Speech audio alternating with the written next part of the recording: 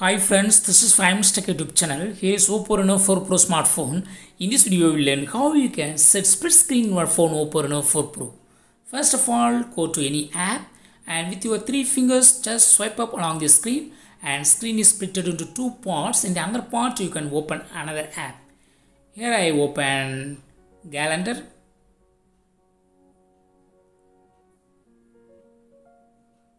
If you track like this, you can adjust the height of the split. If you click there, you will see 2 options. First option is to reverse the split area.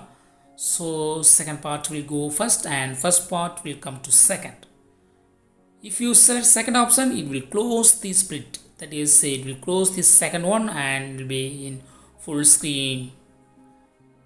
You can also close your split by using 3 fingers swiping again. First swipe will give the split and second swipe will give full screen. That is, split will be turned off using second swipe. In this way, you can easily set split screen on your phone. That's all friends. Bye.